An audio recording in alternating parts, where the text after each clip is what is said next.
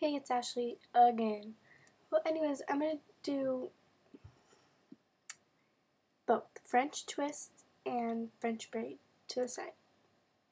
Okay, if you don't know how to do a French twist, basically you just, because you can't keep grabbing from one side because that won't be a twist. So you start off one, then you grab one side, and you do it at both the same side at the same time instead of like a French braid where you do one side at a time. No, you gotta do these both sides at a time. Twist. Another side. And then this side.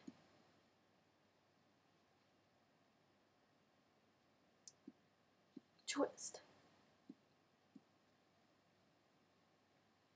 This side. I like to leave hair out on here. And then this side. And then twist. You can keep going for however long you want. But just remember you have to add to each side or else it won't be a twist. Twist. So, there you go. Your final look. That's the French twist. I know it looks kind of weird on the side, but you can always do it like this. Okay, here's the French braid. Okay, for those of you people that don't know how to do a French braid, this is pretty much it, except I'm not showing you this way.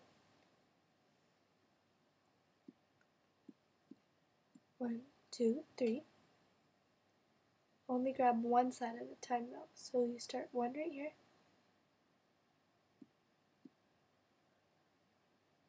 And put it over this one, like you would with a 3-strand braid. Grab a little over here, put it over the next one like you would with a 3-strand braid. So basically, this is a 3-strand braid, but you're incorporating hair. This side.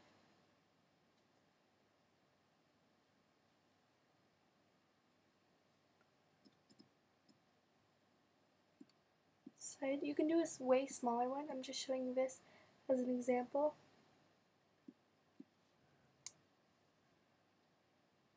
This side.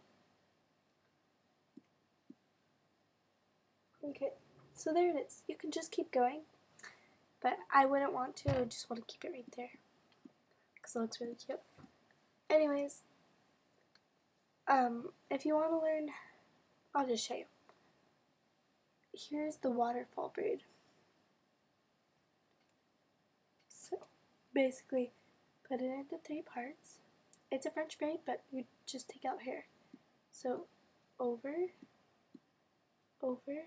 So the first part you do one regular braid, like one time, and then you only pull hair up over here. You do not do it over here. So you pull it up, go over. Okay, you see this bottom one? You hold on to it like right there, and you grab another piece, like behind it though. And you let that one go. And just take this one and start braiding it in.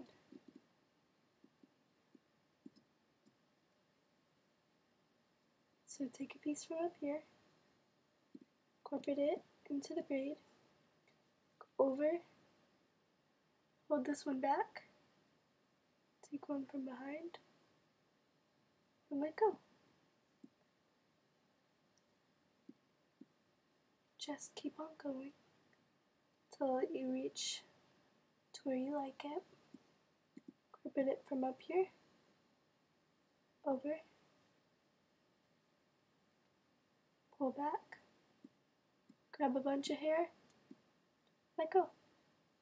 Sometimes it gets mixed up with that hair, which is not a good idea, but okay, so that's as far as I can go. As you can see, it looks like a waterfall out of your braid. Well, hope you like it. Comment, subscribe for more videos. Bye!